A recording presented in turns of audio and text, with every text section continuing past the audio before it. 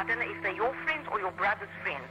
But if I see this again, I'm going to call the police, because this is just nonsense. They are rowdy, they are drunk, and I will not have the carryings on in front of my house. This is our ranting manifesto! We were being different in a very small fish tank. It was very apparent to everyone this band was not conforming to like what was expected of bands to do.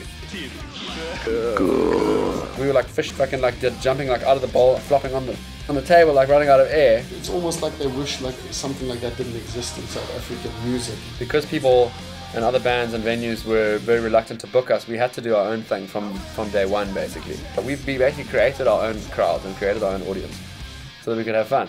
We're playing punk rock.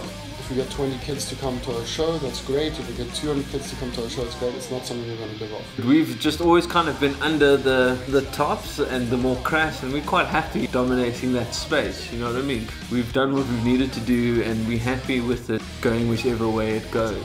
It's not about us trying to be something that we're not. We're expressing our individuality by being reckless and mature. We sing about crass and ridiculous shit.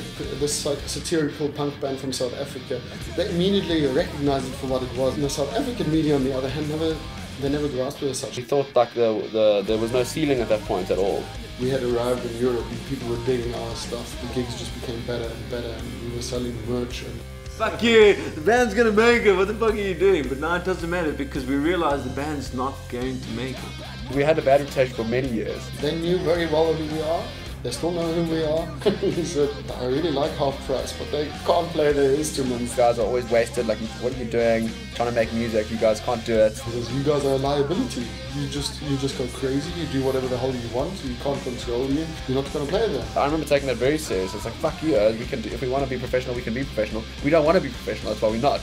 We didn't give a fuck. And we actually were quite rude to a lot of people, not intentionally, but we're not deliberately trying to be dicks. I mean, let's put it out there. Think about normal shit. We did become a little bit more professional in later years, relatively so. When you're starting on a low base, it's easy to improve on that. But I think the wise man once said a band in Cape Town is sometimes not measured by how good they are, but how long they've been able to stay together in one band. It really says something about finding your place in the world.